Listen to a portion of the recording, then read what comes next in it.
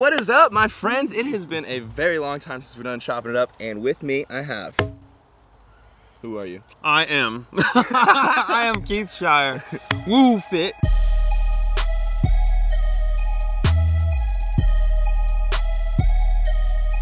So, Keith, awesome person, great story. He has like 15 different things that you should learn about him, but specifically we're gonna focus on you have sort of a past with depression, some suicidal thoughts and whatnot like that, right? Yes, sir. I feel like that's something I haven't personally gone through enough to actually give you any sort of weighted information or anecdotal, like, you know, advice on that. LP before has dealt with depression in the past, a pretty severe depression. So I'm really excited about getting you on this Chopping It Up because I feel like you have an interesting perspective that a lot of people will benefit from hearing. Absolutely. You know? So really, I kind of want to hear, like, when did your depression start? What did it feel like? You know, what caused it? Just like essentially, like, where did it start from? Okay. Let's see.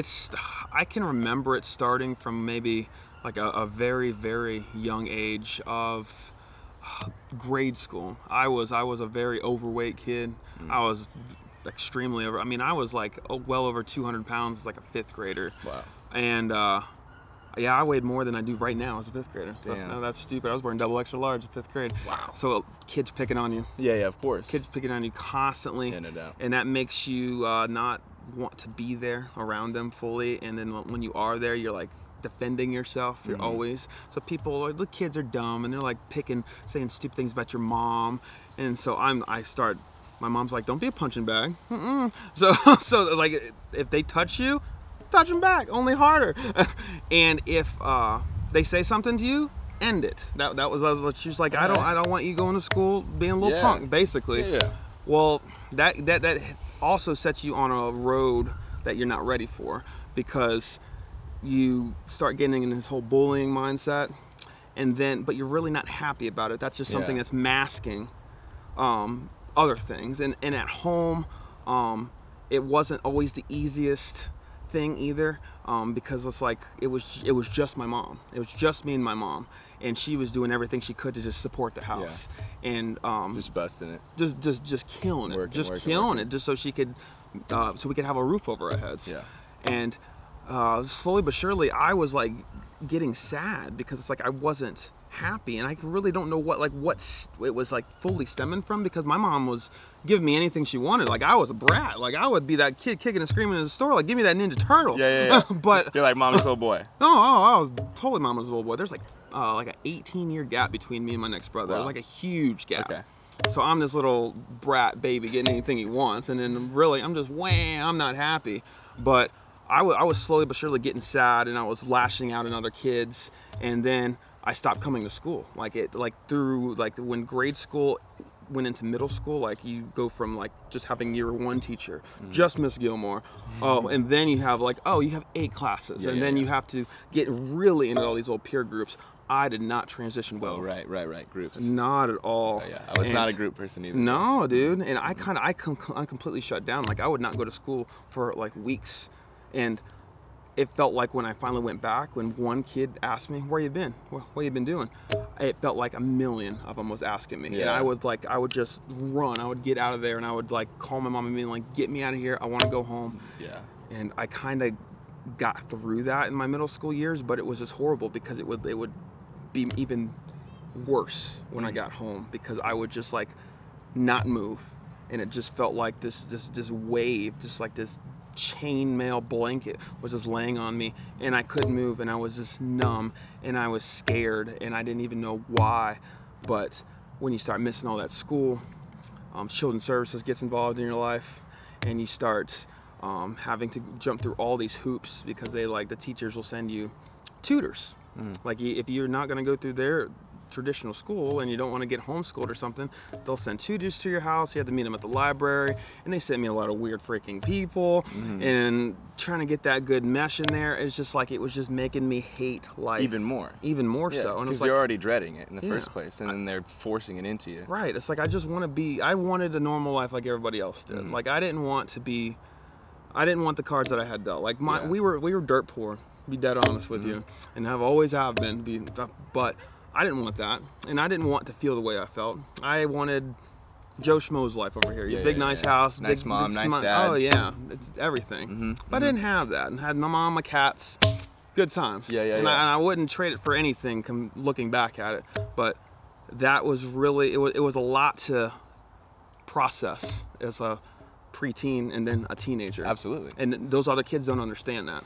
The interesting thing to me is, I mean, I don't know your story, right? Like, we haven't talked about this yet. I wanted to save it exclusively for the camera.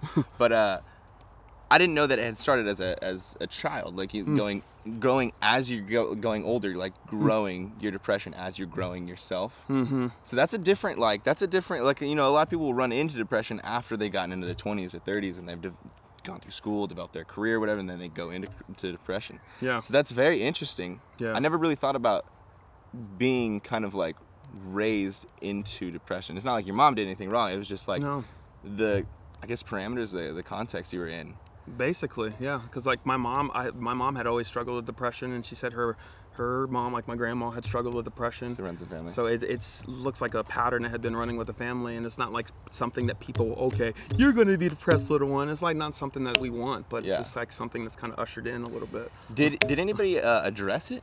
Like, did your mom ever ask you, hey, are you depressed? Is something wrong? And there was never really a conversation like that to be had just like that.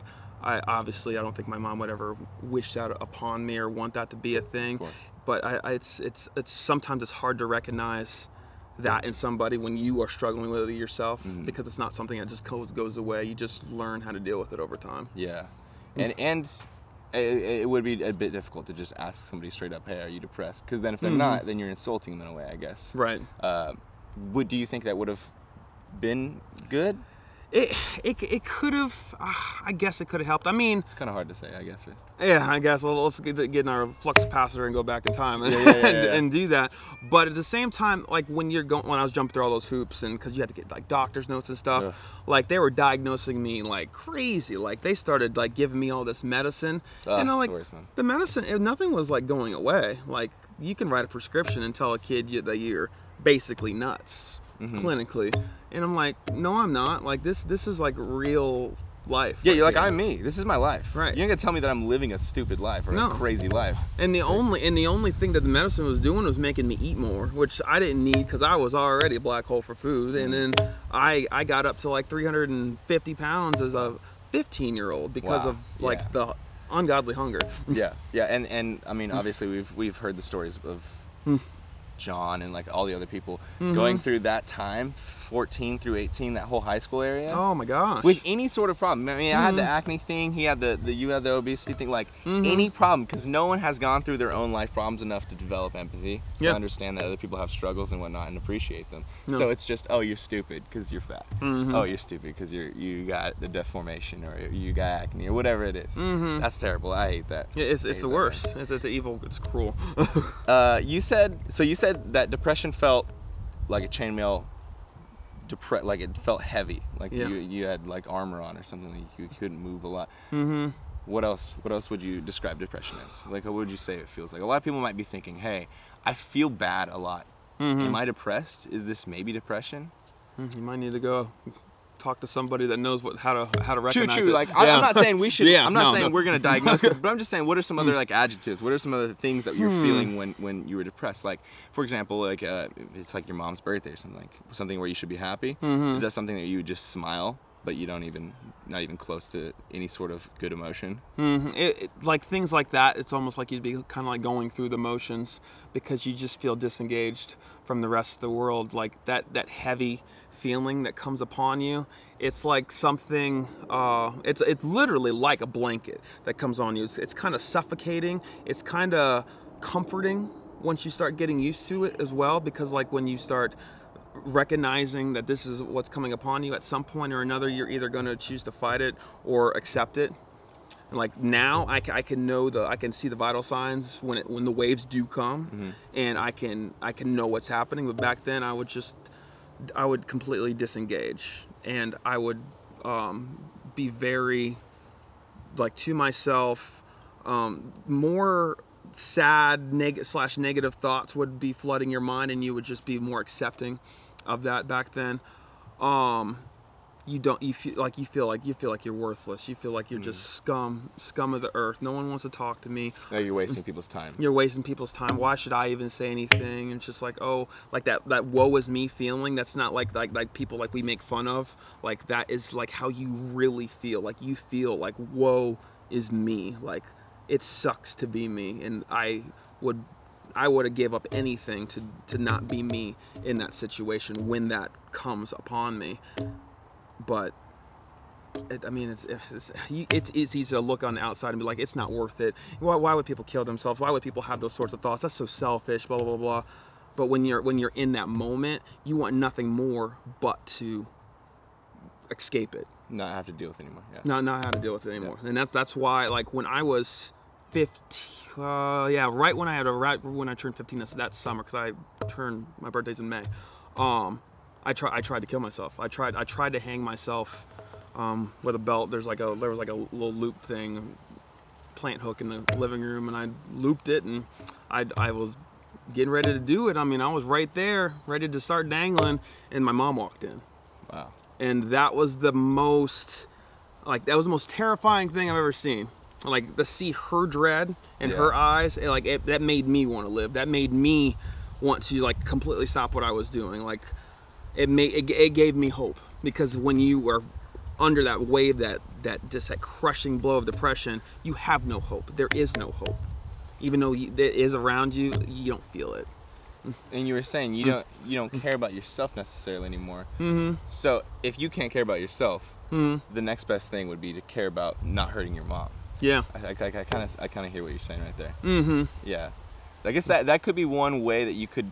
I mean, I'm never gonna say that I'm telling you how to deal with what you're dealing with. Yeah. You know, but that is one way that you could look at it. Is hey, if I hate myself, there's nothing I can do by myself. At least I can make my mom's life better. Absolutely. Make my sister's life better. Yeah. Maybe I have a best friend. I want to make his life better. I wouldn't want to leave them with the same woe. Yeah. Yeah. That's crazy, man. That's crazy. So that was, you said 15, 16? That was right when I was just turned 15. I tried to do that. And then, so what happened after that? So in terms of like your depression and whatnot, how'd you deal with it? Well, I mean, your mom obviously knew at this point that something was my mom knew that something was majorly up at that point. But things kind of got really difficult after that, because shortly after that, I got taken away from my mom. Oh, right. I got taken away from my mom, and I got taken into the custody of the state until I was 18. So I was in. They first took me in like a jail-like facility. Like, I was just like I was a nice kid. I've always been like that nice fat kid. I really was. But when you just put somebody in jail, like, they took me like 4.5 hours away. And I was like, I just want to be home with my mom and my cats. Can I please just be at home? Yeah. But I'm with all like these kids that were like from gangs and like that were like did bad things, and like I had to like literally fight for my life. I felt like for my life. I had to fight every single day for like 10 months. Damn. Until they put me in another placement, which was like the Christian Children's Home of Ohio, and that was like a more like a group home like setting. But there were still a lot of interesting backgrounds there and a lot of very forced structure, and I'm just like, can I just please go home? Yeah. Like, I didn't do anything wrong besides miss school, and you're treating me like a criminal right now. Yeah. So it didn't help my depression. It didn't help anything that they're diagnosing me with at all. It actually started making me angry.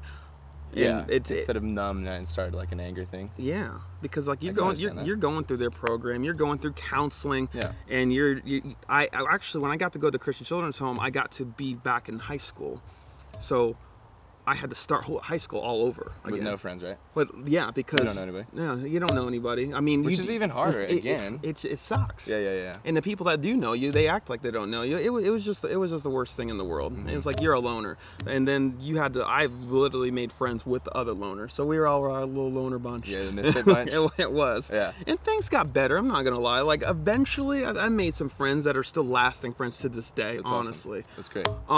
But it was hard. Yeah. It was so difficult. Yeah, no doubt. And like, people didn't want to be friends with the kid that's in placement. You have to ride the CCHO bus. Okay. Like, I didn't get to go to parties. I didn't get to have life. I didn't get to go to prom. I didn't get to do any of that stuff. Like, I went home after school, did my chores, did my work, went to bed by 8 o'clock every single day. Yeah. Super structured. Yeah. So it's good times. so that was high school, and so it was like 18, 19 when you ended. Yeah. So So that was for years, right? I mean, you were doing this kind of like structured, go back home, go right back to school. How did you feel at the end of high school? Were you still depressed? I was still extremely depressed. Still very extremely depressed after high school. It honestly took up until when I got out of high school, I graduated, I got out of the placement, I moved back with my mom. So there's a source of joy. There's something to cling to. I got that first few months out. I mean, I was trying to make up for lost time, to be dead honest with you. And then I ended up making some really good friends that next winter. And I mean, I ended up getting back. I got into church and I got saved, and my life completely changed from that moment on. Like, I can't say that like depression just ceased. Yeah. Oh, because I mean, there's still waves that this happened. It still hits you now. Oh yeah. But like when I got in to church and I got in with a good group of friends, people that would support me and that wouldn't judge me in the way that unconditionally supporting you. Absolutely. Oh, totally unconditionally support me, because they knew I was not in the face, not just here. No, like they actually do care about you. They would literally care about me. That's an important feeling that I feel like a lot of people just miss in their life. There are people like that around them, so they don't know what that feeling is. I never had it. Besides my mom and like a few friends. Yeah. Like I didn't have like this overwhelming support with all these friends, and that's how I ended up going to college. And oh, that's cool. And it really changed a lot. Just that little core friend group. That's cool. In Worcester, so it changed everything. How old was this? That was like 18, 19. 18, 19? Yeah. So it started getting better. Yeah. And you started having your friends, started going to church and whatnot. Were you still overweight? Absolutely. Okay. So you hadn't started fitness yet? Yeah, no. When did the fitness come into the play? The fitness came into play. I was third year in college. That doesn't always mean you're a junior. Third year in college. I just want you to know. You're like third of 12 years. We're on that long-term plan. But third year of college, I took a break because I was like, what am I even going to school for right now? Like, what am I doing with my life? So I took a break, and in that break on Thanksgiving weekend, me and my boy Corey, somebody I went to high school with, one of the faithful, one of the long-term. Yeah. He was feeling kind of the same way what I was. He wasn't as overweight as me, but he was still feeling kind of chunky. He was still feeling like, I need to do something with my life. And we just had that conversation one day randomly. We just randomly talked. We met up, and we're like, you know what? Let's go get a gym membership. Let's do this. Nice. Love this. And we went every single day for 2 years. Like I don't think we missed. We were doing like 1,000 reps of abs every single day. Like why would you do that? Why would you do that now? Don't do that. No, yeah, don't do that. But that's what you do when you start. Oh, we went hard. You just have your best friend and you guys figure things out yourselves. Yeah. You're like, yeah, I want to hit my upper chest now. So you just start doing things you think are upper chesty. Yeah, yeah. And you and your friends just figure things out slowly. It's really fun. I totally know what you mean. Having that partner makes it so that you, like, when you're thinking, oh, I'm going to go to the gym tomorrow, you text your friend, hey, what time are we going to the gym? So it's not even like you're questioning, because that person's going to ask you the same thing. They're expecting you and you're expecting them. So you have to go. You're pushing each other, if you realize it or not. When did you, like, what weight were you when you started? Somewhere around that? I was in the plus 300 range when I had just started there, because when I got out of the children's home and went to college and all that, you're trying to eat right a little bit better than what you were. And I didn't have a car yet, so I was still walking all over the place. So at that time, I was probably pushing 315. Okay. Ish. And then you started lifting with your friend, making mistakes for that first year, being stupid. First couple years, we never did leg day. We didn't know what that was, and we never did back day. I mean, for the first 2-3 years, no legs, no back. It was just bro workouts. Oh, all the front muscles, absolutely. Baby. And we got our arms, we got our chest working. Hardcore in our core, but.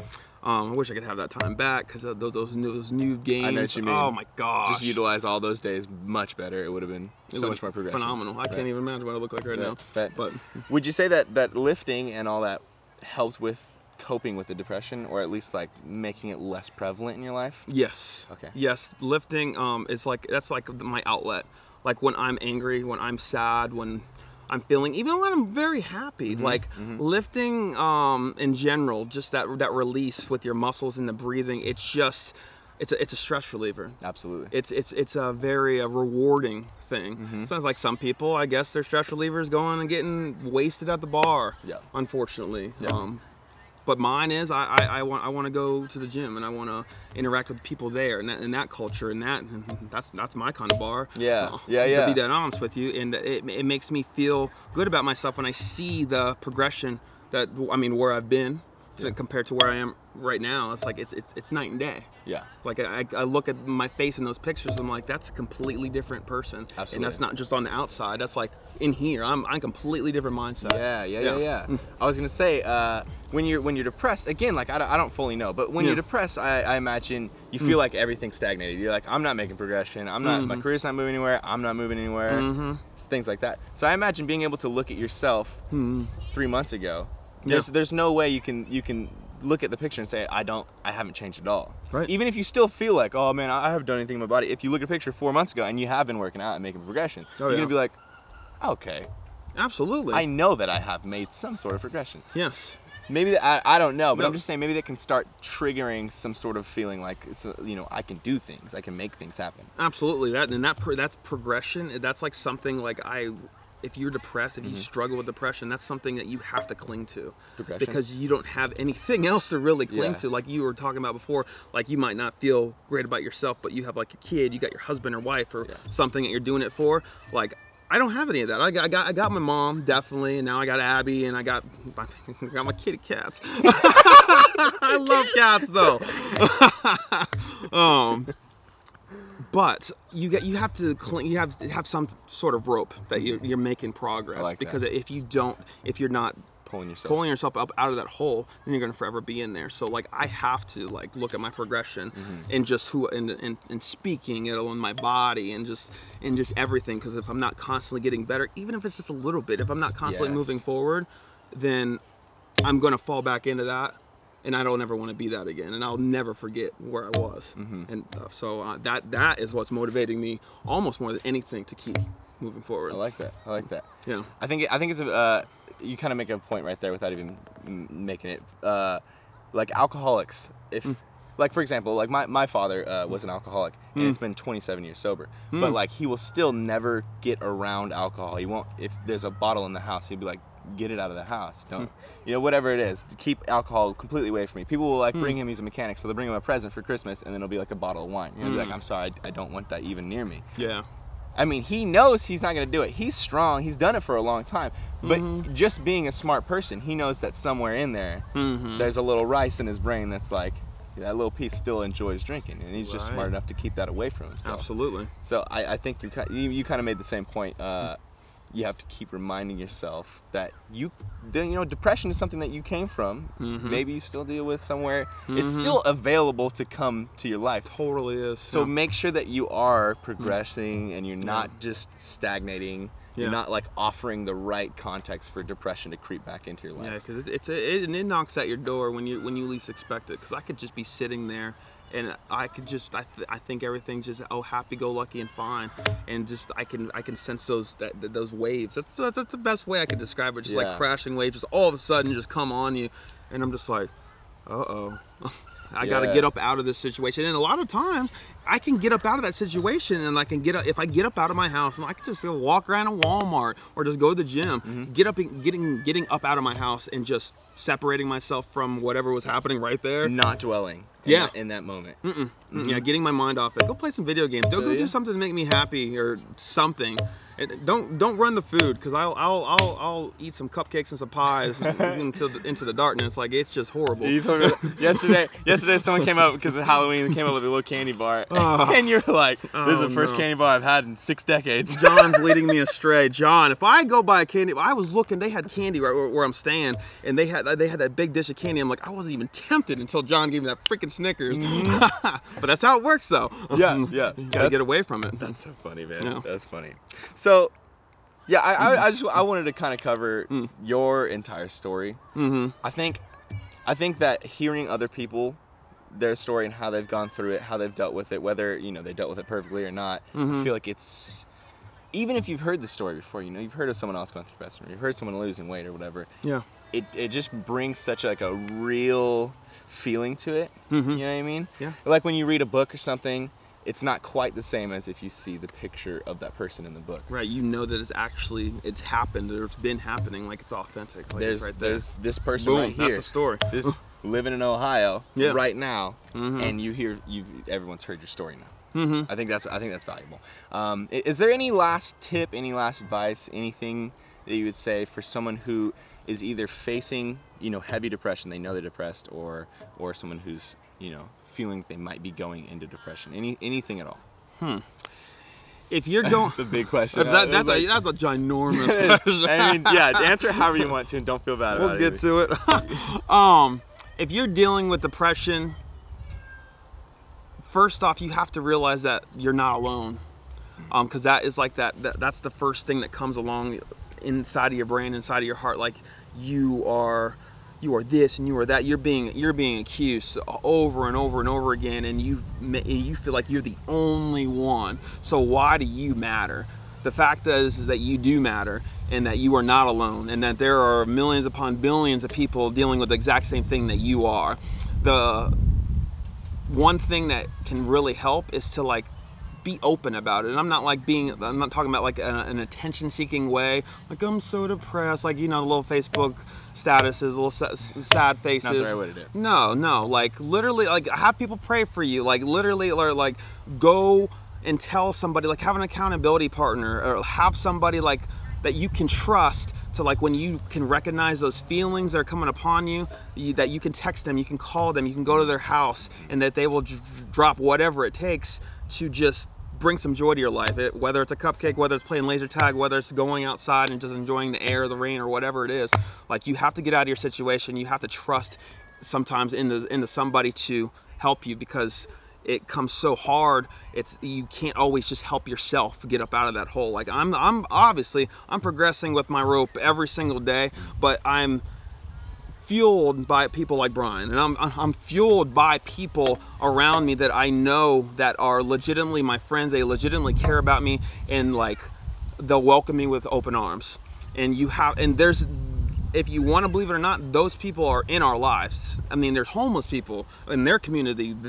They have those people in their lives, but you just have to open your eyes and cling to that, because that will, sometimes it'll actually save your life. And people get in that mindset of like, oh well, they don't need to help me, not me. Yes, because you do matter. You do have a plan and purpose for your life, and I mean, you could be doing great and amazing things one day, and there's a lot just right there on the cusps if you just keep fighting, because it's a battle, and in a freaking battle, you're not going to just give up, had enough, tap out. I mean, there's some people that will do that, but why? You can't do that. There's breath in your lungs, there's hope in your life, and you can do absolutely anything you put your mind to. I can't believe that I'm in freaking San Diego right now. Like, if I would have ended my life when I was 15, none of this awesomeness would be going down right now. I wouldn't be in the presence of such a gracious, sexy man right here. but for real, there's so much ahead of you. Absolutely. And you have to do whatever you can, cling onto somebody's hand and cling onto this table as you're progressing forward. Absolutely. So that's my message for any of y'all out there. I love that. Okay. I really like what you just said. Yeah. Reach out to people that you know care about you. Yeah. Those people will be there for you. Even if it's one person. Yeah. Don't reach out on Facebook. Those people will make you feel worse about yourself about asking for help. It's another hole. It's another hole to get in. It's I like big that. slippery slope. I like that advice, man. Yeah. All right. Well, there's WooFit Keith Sherrier. Yeah. His link will be literally the first thing in the description below.